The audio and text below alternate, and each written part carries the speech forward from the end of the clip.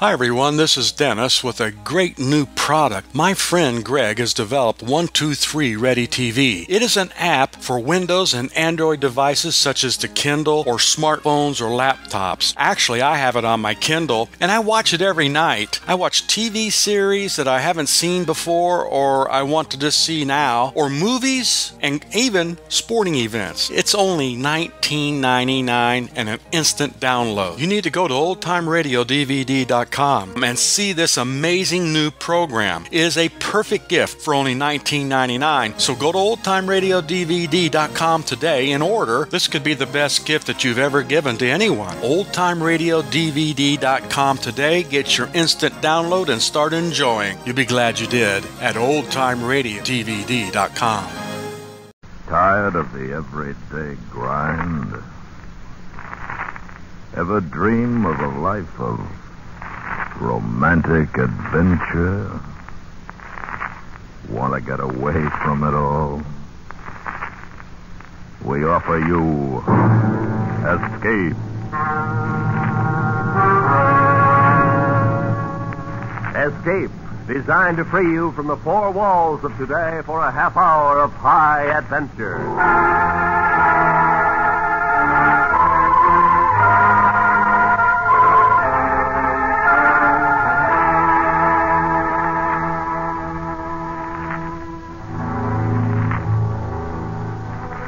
Walking the streets of an Indian city. Terrifying, sweltering streets. While the man you fear has already made his mark on you. A mark from which there can be no escape. So listen now as Escape brings you James Leal Henderson's frightening story, The Untouchable.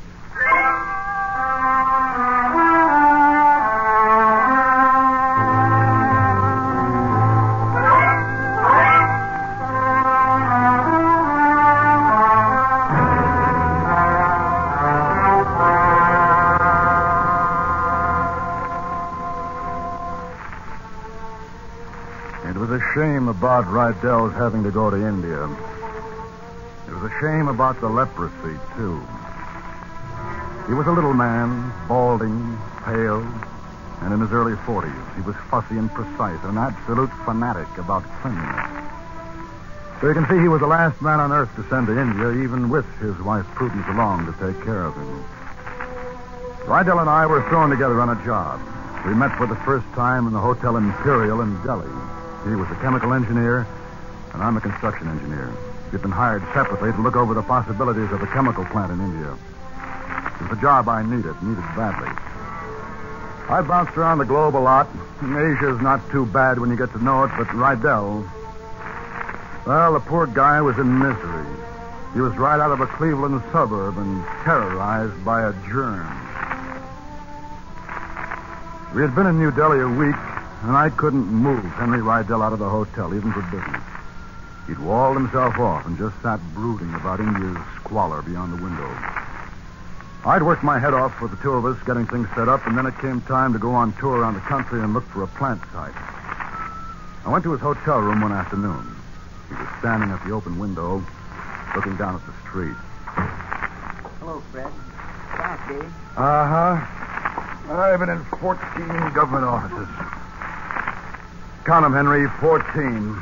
But we're squared away now. Oh, boy, I'm knocked out. I'm sorry, but I just didn't feel up to going with you today. Yeah, I know. How do you feel? Take all your pills? Yes. But I'd feel a lot better if that snake charmer would stop playing that screechy pipe. It's been driving me crazy.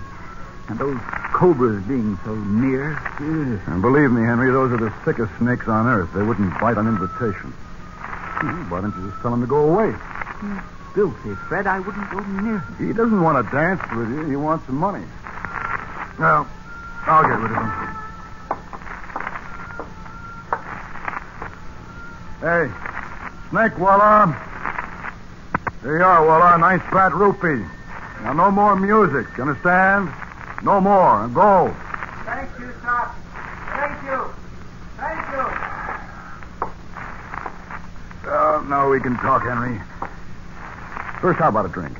Sure, Fred. I'll have one with you. Scott? Yeah, fine.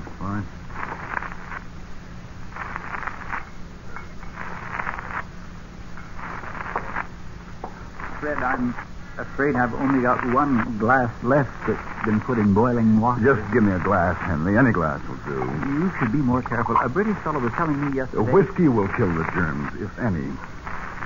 Look, Henry, I know you've asked the company for a replacement, but we haven't got time to wait for him. You're going to have to go on this trip yourself. I see. You'll have to. We made an agreement. I know, but nobody told me it was going to be like this. Nothing safe to eat. Water buffalo. Who ever heard of eating a water buffalo? And the vegetables will kill you. No, let's not go through that again. Oh, hello, Fred. How are you? You look tired. Oh, hello, Prue. I am tired. Rough day. Yeah, that's a nice piece of ivory. Isn't it? Buddha. Very old. I wanted you and Henry to see it. I bought it down in the bazaar. How can you stand it down in those dirty bazaars? Oh, Henry, don't be silly. Well, if you two are going... No, I'd like you to stay for a minute, if you will, Prue. I think you ought to hear this. I just told Henry that we can't stall on this trip one day longer, so I've bought 2 tickets for tonight's flight to Bombay. That's going to be our first stop. Nice. No. I won't do it, Fred. I just can't. Jumping around this terrible country, you can never tell what will happen to you. And what about Prudence? No, Fred, you've got to wait. I just don't feel well. We've got a job to do, Henry. Now pull yourself together. Prue can't come. Accommodations are tight, and we'll probably have to travel around the sticks. It's fairly primitive sometimes, and it just won't work with her along. I'll take good care of you. We'll boil everything. We'll boil the whiskey if you insist. How long do you think it'll be, Fred? Oh, 3 weeks maybe, no longer. 3 weeks? Henry, it'll be all over soon, and we'll be back home. Yes, but Prudence, I just don't feel right about this. I'm afraid. You must go, Henry. Fred's depending on you. We'll be ready, Fred. I'll pack for him.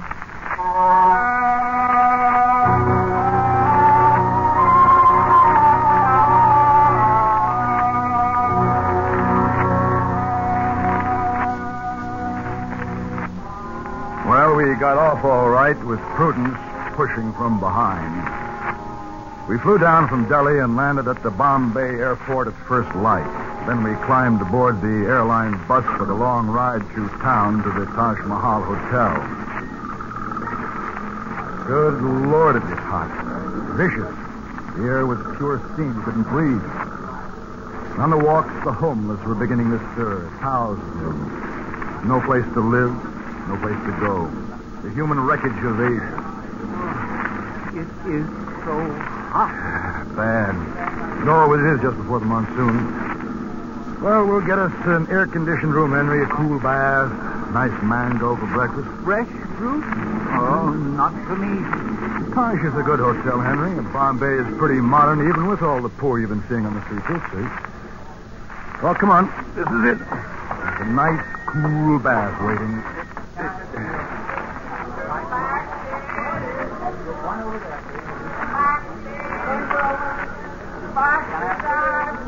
Fred, look. What? Oh, yeah.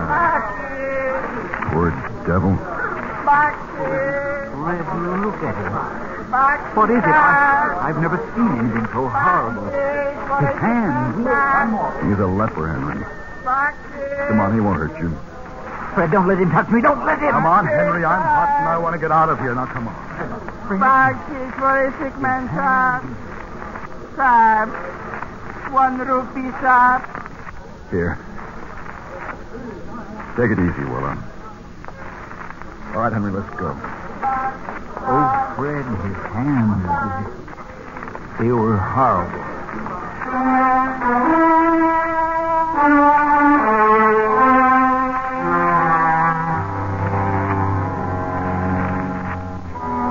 After seeing the leper, it was 3 days before I could drag Henry Rydell out of the hotel for a business meeting in town. And when I did, he clung to me like a little boy lost. But we did make some headway in our plans, and I felt more cheerful after the meeting. I talked Henry into having dinner in a Chinese restaurant a few blocks from the hotel. The place was spotless. The food was good. Henry stoked up on rice, and I almost caught him smiling once. Then afterwards, we sauntered back to the hotel through the dark, stifling night. Well, that's the first decent meal I've seen you eat in India, Henry. It was good. I'd like to eat there again tomorrow, Fred. Sure, why not? But of course you never can tell. The bugs might be anywhere. I'll take some tablets when we get back to the room. Yeah, you do that. Now, you outwit those bugs every time, Henry. Oh, say, here's a store Prudence would like. Nothing but ivory. Fred, wait a moment, will you? I want to look. Master, back man. I looked back. That same poor devil of a leper had moved out of the darkened doorway of the store and was pawing Henry. No, get away from me. Don't touch me. Please, no, leave me alone. Here, voila. Voila, pick him up. For heaven's sake, get away. Get away. Thank you, Master. Thank you. Right on my skin. Touch. Come out of it, Henry. Nothing's going to happen. God. Look.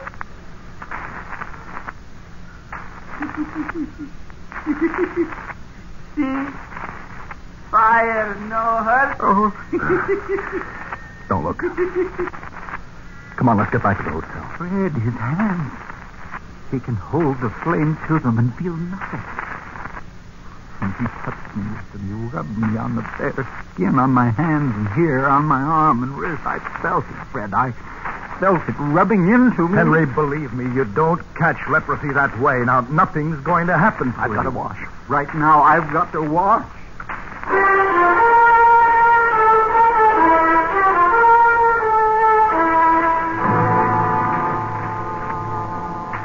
Henry washed all right, thoroughly. He washed for half an hour. This I didn't mind, but as I turned and twisted in bed through the hot blanketing night, I could hear him. Every few minutes, washing. He kept it up day and night. Wherever we were, washing harder and harder. He scrubbed those places on his arm and wrist with a brush until the skin was rubbed raw. For 2 days it went on like that, but I let it pass. I didn't say anything. I needed him for the tour, good or bad. Gosh knows he wasn't worth much in that state, but he was docile. Nice and docile. Nothing seemed to bother him so long as he had a place to wash. Henry, you're clean enough for tonight. You've got to grab some sleep. If I keep at this thing, maybe I can prevent infection. If you keep at it, you'll wear your arm away. No, I figure if I just scrub down in there below the skin, I'm sure to kill it. Henry, we're pretty well finished up here in Bombay. Tomorrow I thought we'd shove off for Bangalore and look around. Sure, Fred, that's fine by me. Anything you say. A day there ought to be enough, and then Madras. The way things are shaping up, Madras may be the spot for the plant. Henry, Madras. I thought we'd stick around Madras about a week. Okay, Fred. Yeah. I thought you might wire Prudence and ask her to meet us there. No. No, I don't want to do that. Not now. Why, Henry? There's no point in it.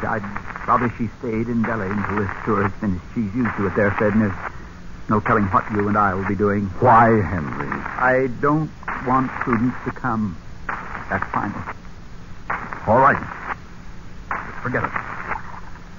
But, Henry, listen to me. Please. Stop worrying about that leper touching you. Nothing's going to happen.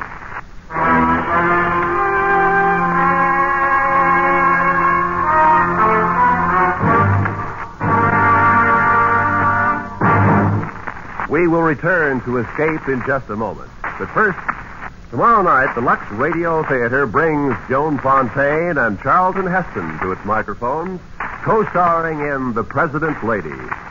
It's the true scandal-ridden story of President Andrew Jackson and his wife Rachel, with Joan in the title role and Charlton as Old Hickory.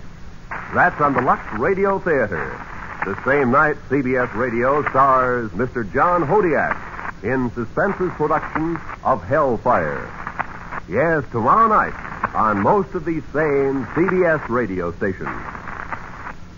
Now, back to Escape.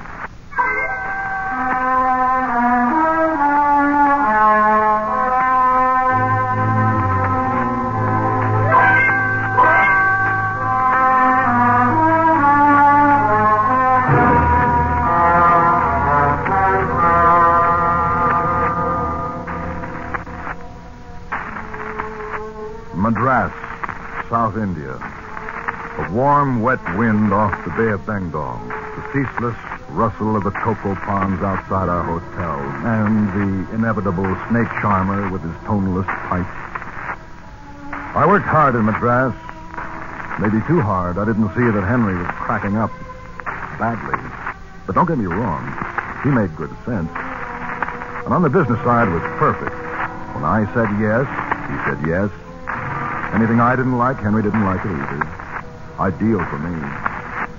He had the big reputation from the States which the Indian people wanted, and I ran the show. I was hoping to nail down a deal right there. A day or two more, and it'd be all set.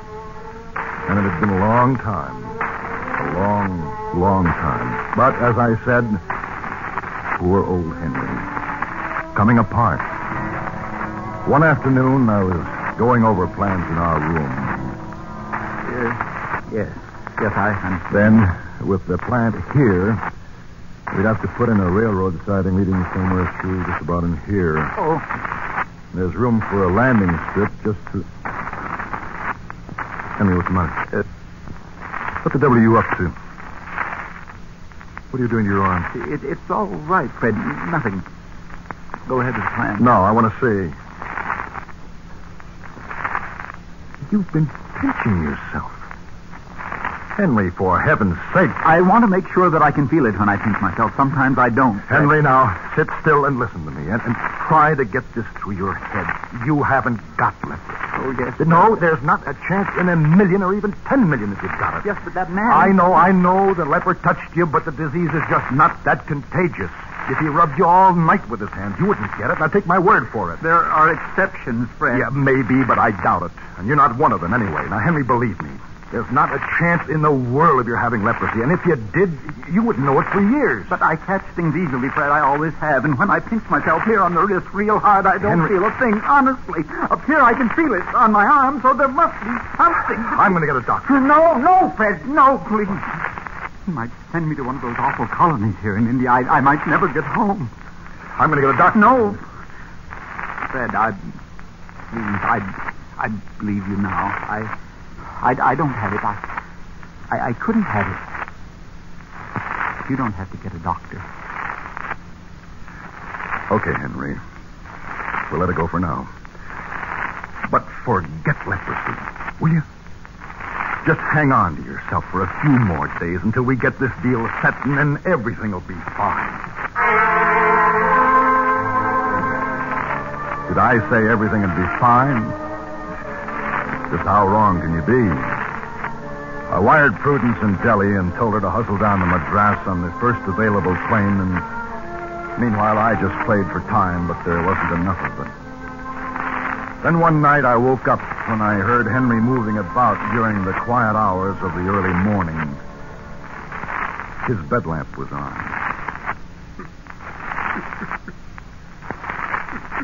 What is it, Henry? Henry, what's the matter? Fred, I have it.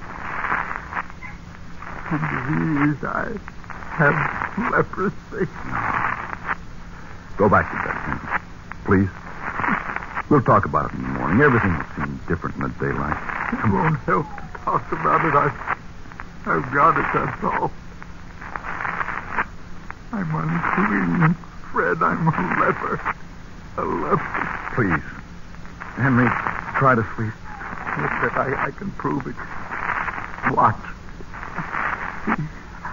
I don't feel a thing. The flesh is dead. No, stop that. Stop it, Henry. I'm diseased. A leper. An untouchable. No, you're not. You're Henry Rydell, an American businessman from Cleveland, Ohio, with an obsession. You're all right, Henry. Here. You do it, Fred. No. Here. Stick me with this. Anywhere on my lower arm. I'll show you. I don't feel it. Henry, stop it. I know I'm diseased, but I won't touch you, Fred. Just stick me with the pin as deep as you want to it, Fred. Do it. Go on. Stick me. Stick me. Stick me. Stick me.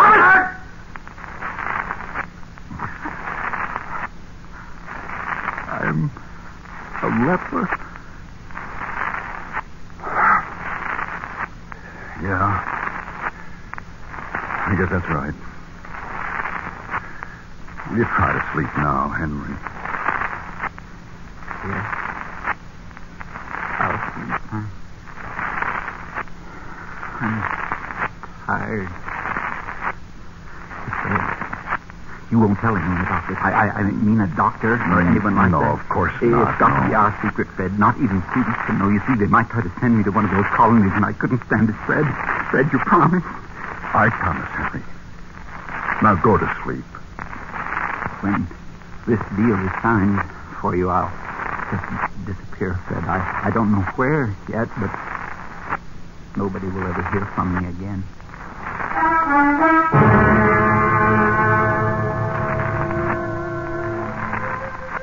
I got up early the next morning to meet the plane from Delhi. Prudence was coming. Thank heaven she was coming. Henry was still sleeping like a stone. I left quietly, praying to get back with Prudence before he wakes. I was scared, and, well, I didn't like myself much. I had dragged Henry into this appalling mess and then let it get out of hand because I wanted that contract. I wanted to make a buck. On the way from the airport to the hotel, I tried to break Prudence in gently, but the simple fact that I and not Henry had wired her was enough to convince her that something was seriously wrong. Fred, please, you can stop beating about the bush. Just tell me what's wrong with Henry. Well, Prudence, he has an obsession. He thinks he has leprosy. Oh, no. He's not in his right mind, Prudence. You've got to be prepared for that. But why didn't you send for me sooner, Fred? Why didn't you? Well, he didn't want me to. He doesn't want to see me. But he's needed me so much, all our lives. All I've ever done is take care of Henry. At home, I always... Prudence, now, try to understand. This isn't home. It's India. And Henry thinks he's a leper.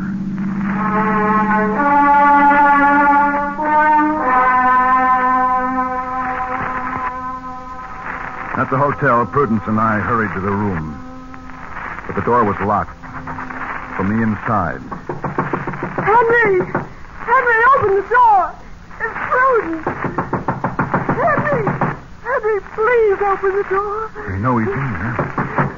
Oh, I want to help you, darling. Please let me in. Please! Prudence, go away. Go back home. No, I want to see you. Please let me in. No use, Prudence. Forget me. I'm unclean. Go back home. Henry! You've got to forget me, Prudence. Don't you see? I'm dead. I'm dead. I'm finished. Oh, Henry. Henry Riddell, dead.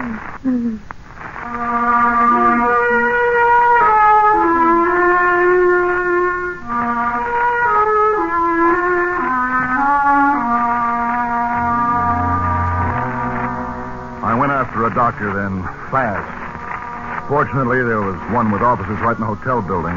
Nice-looking young fellow, an Indian, dark and slender, and he wore Indian rather than European clothing. It certainly wasn't very coherent, and the perplexed expression came into his face. But he took up his kit and came along with me. We may have to force our way in, Doctor. So? This is a very strange case, Mr. McAllister. It sure is. Well, here we are. Anything happen, Prudence? No, he won't even answer me anymore. Henry! Henry! Well...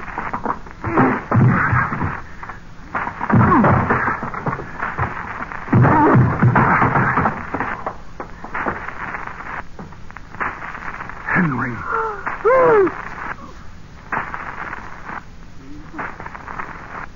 I don't feel the fire.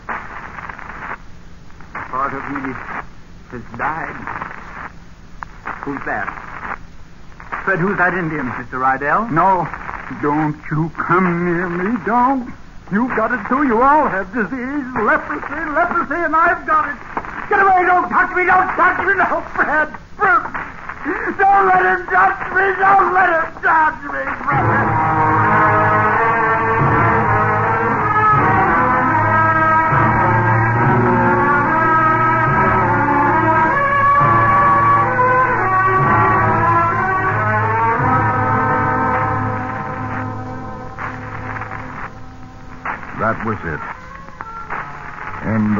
doctor.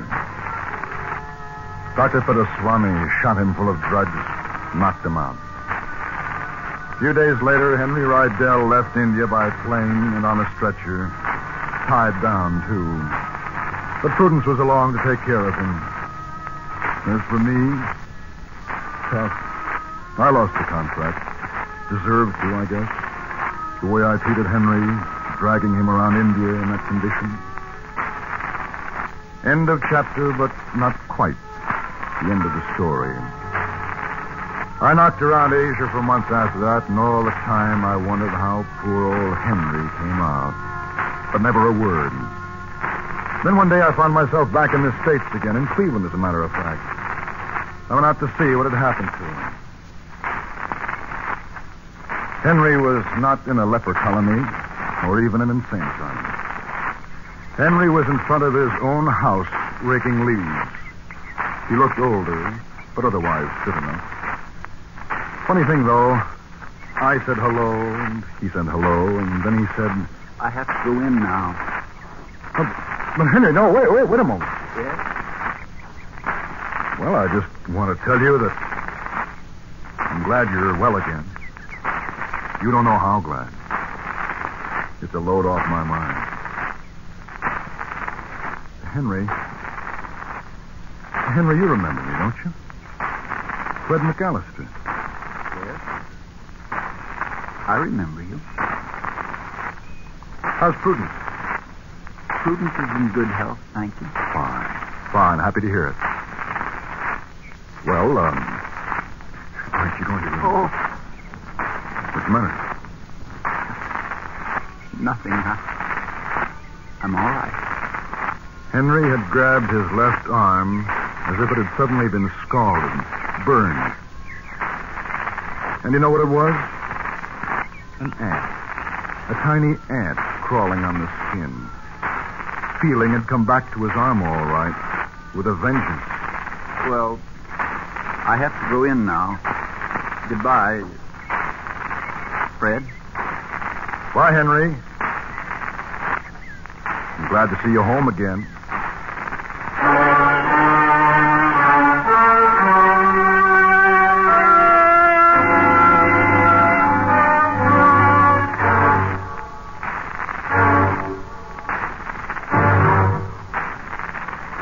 Under the direction of Anthony Ellis, Escape has brought you The Untouchable, a story by James Leal Henderson, starring John Daner as Fred and Parley Bear as Henry. Featured in the cast were Joan Danton, Jack Crucian, and Charles Davis. The special music for Escape was composed and conducted by Leith Stevens. Next week.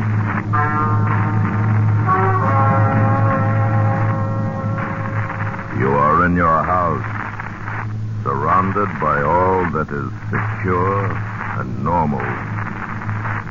While outside, your children are playing a new and wonderful game, the result of which will mean for you a fate from which there is no escape.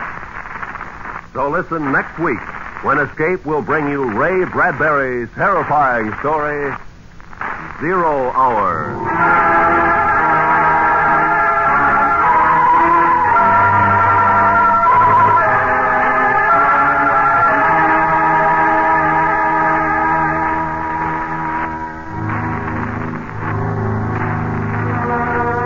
Tomorrow night, when Arthur Godfrey beckons to the new talent scouts and their discoveries, you'll meet Ed Stroll, a popular songman, Martha Flowers, who has a way with semi-classical songs, and the Fletcher Peck Trio, as unusual a novelty group as you've heard in a long, long time.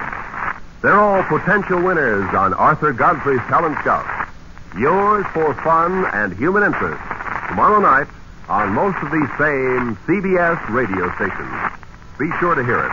Arthur Godfrey's Talent Scout. This is Roy Rowan speaking. And remember, there's action as a policeman really finds it in 21st Precinct. Tuesdays on the CBS Radio Network.